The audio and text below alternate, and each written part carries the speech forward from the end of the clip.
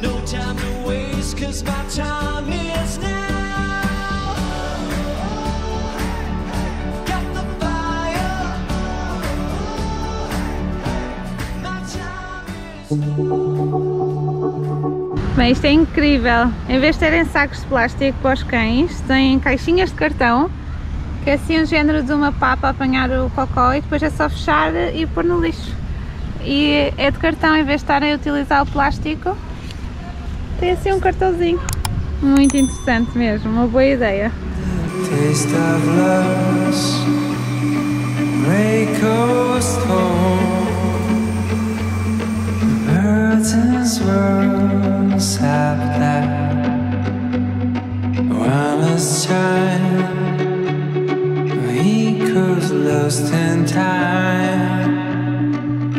Bom dia, malta. Bom dia. Também estávamos super bem ali naquele sítio e agora hoje de manhã estamos a passear e viemos finalmente beber o café típico daqui, que é o Freddo Cappuccino Cappuccino com creme e o Freddo Espresso. Portanto, são cafés frios e são feitos com cafés mesmo moído. Em vez de ser café instantâneo. Acho que é essa a grande diferença entre um Freddo e outro tipo de café que agora não sei bem o nome. E estamos a adorar, principalmente este aqui de... Sim, este com o creme é mesmo bom.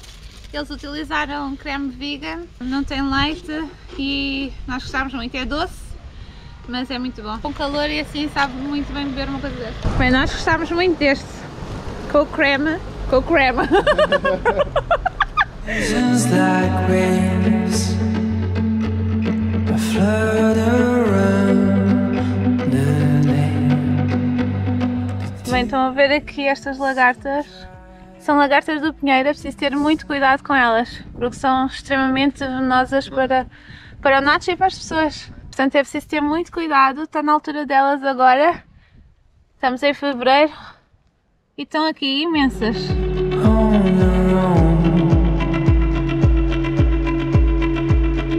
Memories will be tattoos on your soul.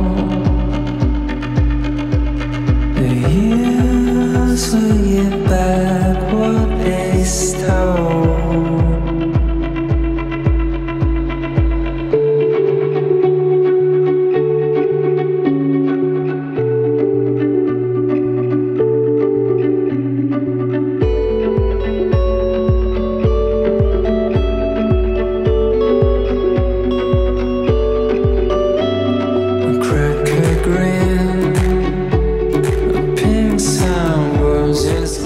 Está a fazer um sucesso aqui na cidade, está a ser um descanso de vir com ele na mochila, porque assim nós estamos à vontade para explorar, mas está toda a gente a olhar e a achar super querido ele andar na mochila. E vem ter conversa também. Sim, e já tiveram-nos a tirar fotografias, é muito engraçado, as pessoas acham muita piada.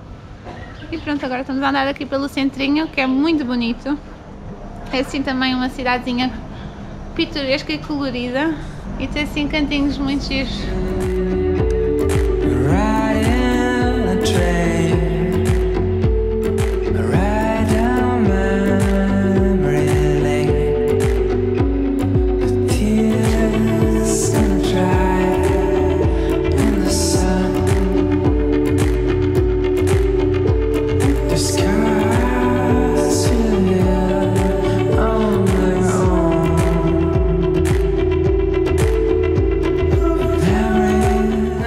Fomos ao Lidl e eles têm esta semana aqui na Grécia estes licking mats para os cães, para eles fazerem atividades. Isto é muito fixe, tem assim várias texturas e isto pode-se barrar com um patê e congelar.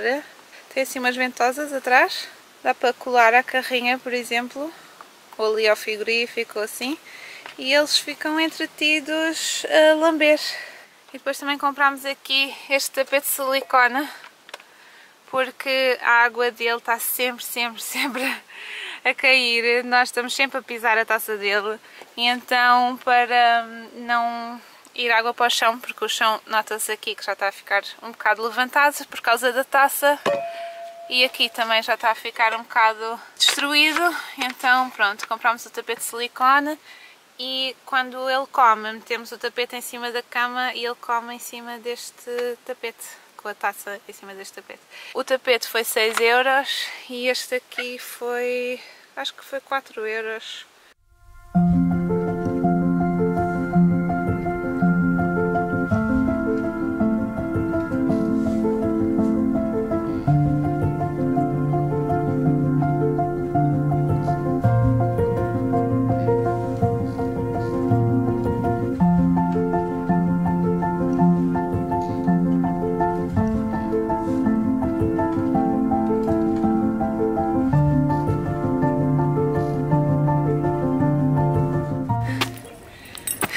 Então, Não aguento andar mais hoje. Hoje foi muita subida, muita descida, mas este sítio vale a pena. Impressionante o tamanho das pedras que eles utilizaram para construir aqui o anfiteatro. Uau! É muito bonito mesmo. Allá muevan feroz guerra ciegos reyes por un palmo más de tierra que yo tengo aquí por mío.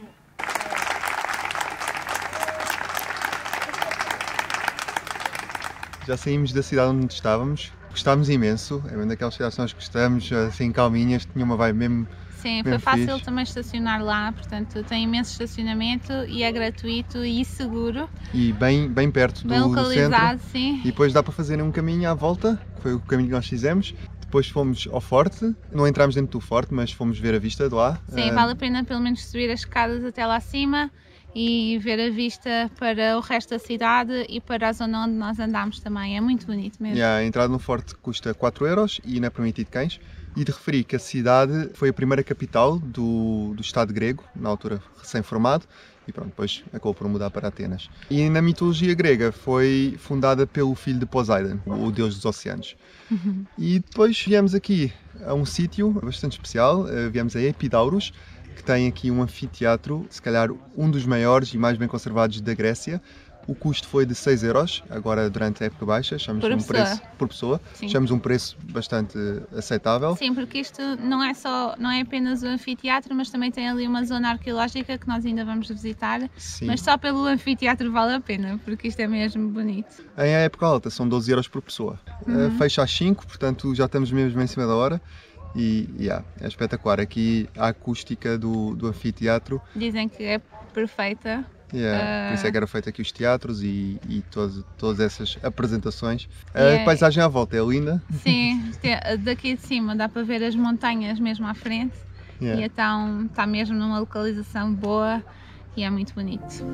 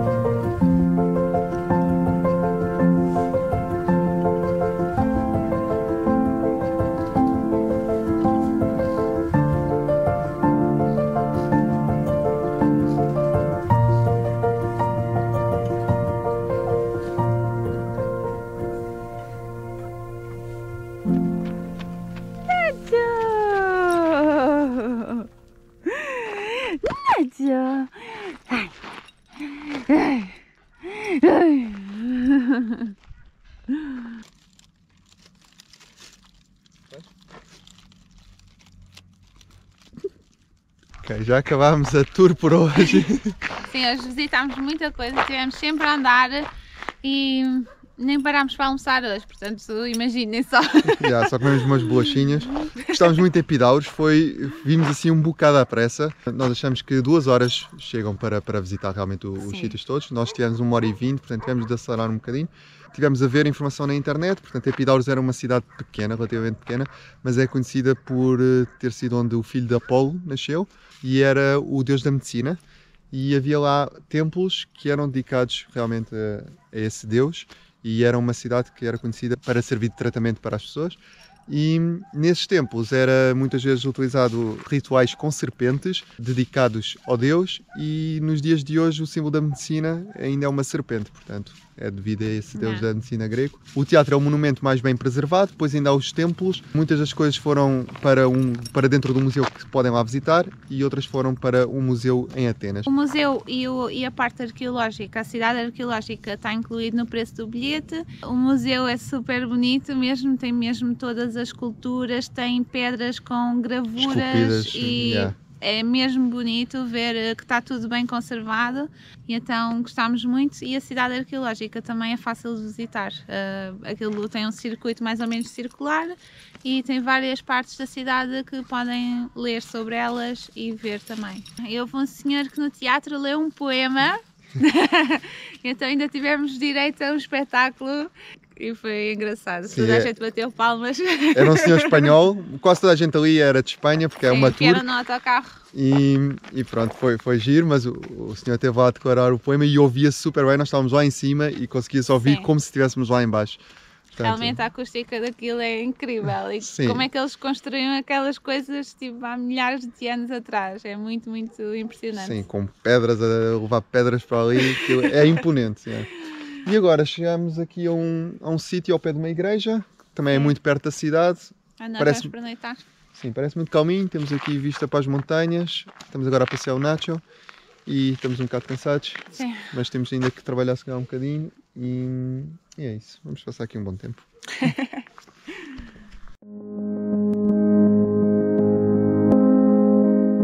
Bom dia. Bom dia. Já mudámos de sítio, já não estamos onde dormimos. Fomos do Canal de Corinto e viemos direto para a praia. E estamos aqui num sítio onde o Luís vai fazer uma atividade. Eu não. Sim, hoje vou mesmo fazer. Da outra vez tive de cancelar devido à enorme distância e às águas geladas. Mas hoje é mais ou menos a mesma coisa. Mas é uma cidade ou uma vila que está debaixo d'água, mas é só a 40 metros daqui. Hoje o mar está super calmo. Não se sabe muito sobre qual é a história desta vila, mas o que se consegue encontrar as informações é que era um centro de troca de produtos agrícolas. Era uma vila para a produção de agricultura. Sim, era mais virada para a agricultura. E era assim um mercado de troca para esse tipo de produtos. E hoje está um dia perfeito porque está sol, o mar está calminho. E então, em princípio, ele vai conseguir fazer snorkeling para ver a cidade debaixo d'água. Sim, e isto pertencia à cidade onde nós estivemos, a Epidaurus, apesar de ser ainda uns quilómetros, ainda pertencia tudo ao mesmo centro. Sim, aqui perto também existe um teatro, é parecido, mas acho que mais pequeno. Em escala muito mais pequena. Ao outro que nós vimos, mas em princípio está fechado. Nós vamos tentar passar lá e ver se dá para ver pelo menos de fora. Vamos então? Vais mergulhar? Bem? Bora? Tem que ter cuidado com os ouriços. Sim, aqui há muitos ouriços. Vejam só esta vista. E a cidade debaixo d'água está mais ou menos para ali. É pertinho. E não tem muita profundidade.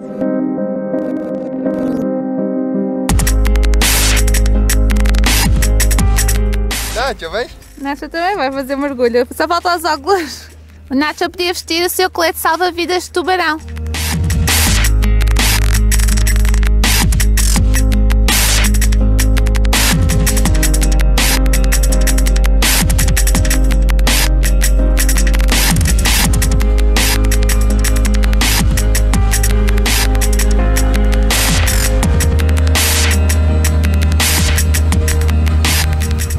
O que é que achaste? Muito fixe. Mas tinha ouriços assim gigantes. Mas dava bem para ver os muros. E depois havia assim umas estruturas assim circulares, havia bastantes. A profundidade é tipo, sei lá, 50 centímetros com os muros. Portanto tem que se passar assim um bocadinho com cuidado. Porque há muitos ouriços nos muros. Muito fixe, recomendado. Se vierem aqui para esta zona. Estás cansado? Já não estou habituado a nada.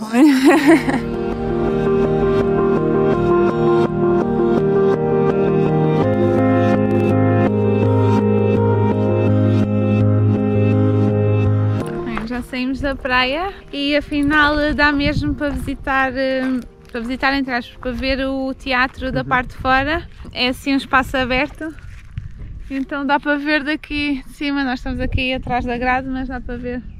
Eles estão a fazer alguns trabalhos de restauração e então está fechado por causa disso. E é muito perto daquela vila debaixo de água onde nós estivemos. Tem vista de teatro para o mar, é muito engraçado.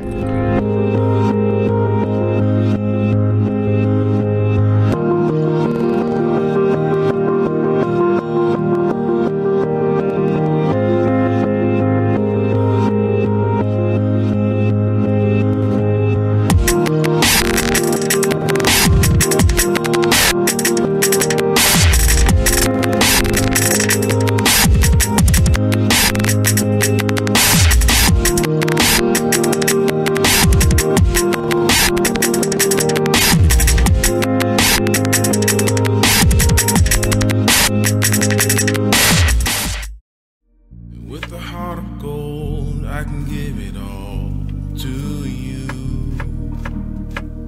With a heart of gold, I can buy the world for you.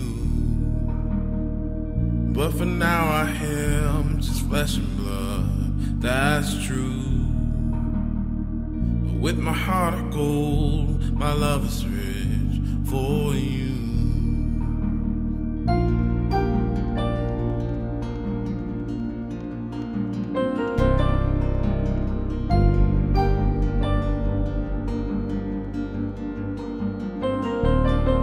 Bem, nós estamos aqui ao pé de um castelo, já um bocadinho perto de Atenas, e acabou de acontecer uma situação. Nós já estamos aqui há alguns dias. Nós estávamos aqui dentro da carrinha a trabalhar e de repente ouvimos um barulho e o Nacho começou a ladrar e ele foi a correr lá para a frente a ladrar e eu fui ver o que é que se passava. E vi uns senhores num carro à nossa frente, estavam dois carros abertos e eles estavam a mover coisas de um carro para o outro. Mas à partida eu nem sequer suspeitei o que é que estava a passar. Sim, o barulho parecia na nossa carrinha, porque a nossa carrinha até abanou um bocadinho. Sim, eu pensava... Pode ter sido o Nacho também a saltar.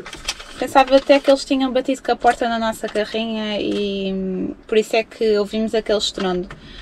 E depois eles simplesmente movimentaram as coisas, porque são de uns turistas que estão aqui a visitar o castelo, tiraram as malas de viagem e tudo o que estava dentro do carro e moveram para o carro deles e simplesmente foram-se embora. Estava aqui atrás de trabalhar, subi, a André pediu-me para subir a cortina que estava ali e verifiquei a matrícula. Sim, e o tipo de carro, o o nosso modelo. primeiro reflexo foi tirar a matrícula e o modelo do carro e esperar que os donos deste carro chegassem para perguntar se realmente faltava-lhes alguma coisa. E sim, e depois deles virem é que eu reparei que o vidro estava partido, porque eu pensava que eles tinham deixado o carro aberto, mas eles partiram mesmo o vidro. Sim, não era o vidro principal da carrinha, porque esse era fácil de ver, era aquele vidrinho ao pé do espelho, que é assim mais pequenino. Sim. Foi esse que eles partiram, portanto não dava bem para ver daqui dentro da nossa carrinha. Sim, o mais impressionante é que eles fizeram isto em plena luz do dia. Fizeram isto sabendo que nós estávamos dentro da nossa carrinha e estava outro senhor dentro de outro carro ao lado. Portanto, em plena luz do dia, com pessoas aqui, eles conseguiram roubar um carro. Portanto... E podia ter sido a nossa carrinha, porque a André diz que eles tentaram primeiro estacionar aqui atrás de nós, mas depois devem ter visto que estava cá gente cá dentro e se calhar tentaram outro carro. E pronto, é uma situação um bocado chata porque e podíamos ter sido nós e é mesmo chato, uma pessoa estar em viagem e estar a acontecer isto, enfim. Sim, eles também são estrangeiros, felizmente tinham a carteira com eles, com os documentos e tudo. Mas... E nós estamos aqui tranquilamente a fazer o nosso almoço e eles estão ali a tentar resolver a situação deles. Mas pronto, já demos as informações todas, demos o nosso contato também, caso eles precisem. Eles vão chamar a polícia e esperemos que consigam, através da matrícula, conseguir recuperar as coisas, pelo menos algumas das coisas, não é? Estamos assim um bocado agora... Sim, porque já estamos aqui há algum tempo e tem sido um sítio espetacular, super tranquilo, mas eles, pelos vistos, aqui sabem que as pessoas saem e visitam o castelo durante algumas horas, porque isto é um castelo muito grande. Portanto, as pessoas ficam fora do carro durante muito tempo e então eles já vieram, de certeza, com essa intenção de verificar carros e etc.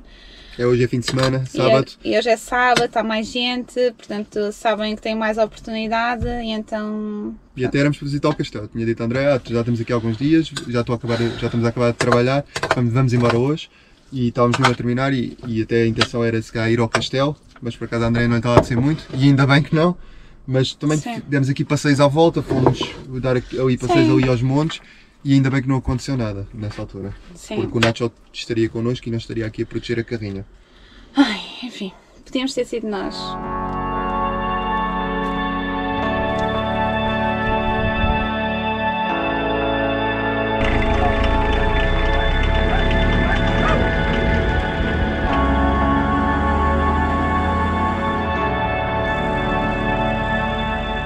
Bom dia. Bom dia, malta. Até não falámos mais, decidimos sair do sítio e viemos aqui pernoitar ao pé da praia. Já viemos de noite, mas não nos sentíamos confortáveis em estar ali, apesar de não termos tido nenhum problema. Pronto, as outras pessoas tiveram, mas não nos sentíamos confortáveis, então viemos aqui para a praia. Mas o sentimento de insegurança, ainda temos esse sentimento de insegurança. Sim. Ontem cada carro passava aqui e nós estávamos assim a ver onde é que eles iam. Vai demorar uns dias a... Sim, parecia que já estávamos a desconfiar toda a gente, né?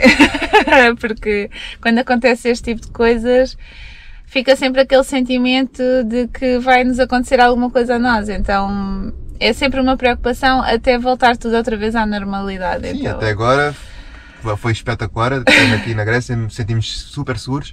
Foi só mesmo essa situação, estamos a aproximar-nos de uma grande cidade, Atenas. Sim, estamos aqui em Corinto, também é uma grande cidade, e é normal que as coisas aconteçam aqui, pode acontecer em qualquer país, mas agora até restabelecemos outra vez essa confiança, pode demorar uns dias. Sim, e entretanto ontem o casal chamou a polícia e a polícia não apareceu, nós ainda estivemos lá com eles um bocado à espera. Foi duas ou três horas que eles estiveram ali à espera da polícia que nunca chegou a aparecer. Sim, nós acabamos também por ficar com eles à espera, porque nós tínhamos também as informações, não é? Sim, e nós tínhamos assistido, não é? Então pronto, ficámos com eles não tinham comida, não tinham água, nós estivemos a dar-lhes e depois acabaram por desistir e foram diretamente à polícia. Sim, nós demos todas as informações que tínhamos e demos também o nosso contacto para caso eles que quererem contactar-nos. Felizmente a mala que roubaram era só de viagem, portanto era só roupas, tudo que era documentos, câmaras, estava com eles. Felizmente. Mas não deixa de ser, pronto, um acontecimento triste, ainda por cima é um carro alugado, está todo partido, acho que eles não têm seguro total do carro, então... Sim, ainda por cima, acho que no dia anterior eles tinham batido com o carro, portanto, imaginem como é que está a ser a estadia deles em Atenas, pronto, aqui na Grécia. Não está a correr bem para eles, então ficámos com muita pena, mas esperemos que consigam resolver esta situação. Sim, depois ainda vem um casal de ingleses lá com uma carrinha, estivemos a falar com eles, também lhes avisámos, mas também dissemos que não tínhamos tido problemas até então. Pois. Eles decidiram pernoitar, mas nós vamos deixar no Parque Fortnite um comentário a dizer o que realmente aconteceu, que é para as pessoas também ficarem prevenidas. Sim, e pronto, e agora estamos aqui junto à praia, hoje está muito vento, mas vamos visitar aqui o Canal de Corinto e depois vamos avançar mais para perto de Atenas e em princípio esta semana já vamos visitar a cidade, pronto, alguns pontos mais importantes de Atenas e vamos ver como é que corre. Cidades é sempre complicado, já dissemos, de visitar com a carrinha. Nós vamos pagar por um parqueamento, tem que ser vigiado em Atenas, mas não vamos andar pela cidade toda, vamos chegar aos pontos mais importantes, como a Andrea disse, e seria uma pena realmente não visitarmos, já que estamos aqui tão perto. O Canal de Corinto é um canal artificial que liga o mar Egeu ao mar Jónico e os primeiros projetos remontam a 7 séculos antes de Cristo. Mas a sua construção começou apenas em 1881.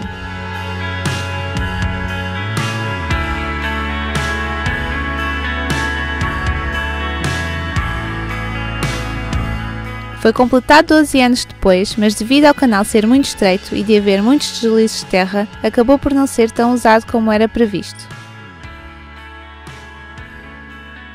Neste momento é só usado praticamente por barcos de recreação.